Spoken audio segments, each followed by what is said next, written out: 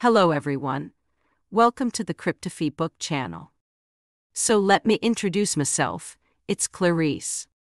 Last time I told you about token, but there on these next videos we will be interested in fundraising, and the first concerns the ICO.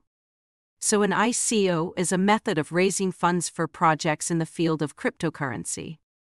In an ICO, a team generates blockchain-based tokens that they will sell to people who initially support their project. So it comes back to the idea of crowdfunding. ICOs can therefore be a viable alternative to financing tech startups. However, be careful. Before embarking on an ICO, you must understand the regulations of the country. But then, how does an ICO work? Who really regulates an ICO? Are there any risks? So if you're interested in knowing a little more, I recommend that you go to the Cryptophibook site and subscribe. I'll give you an appointment for a next video. See you soon.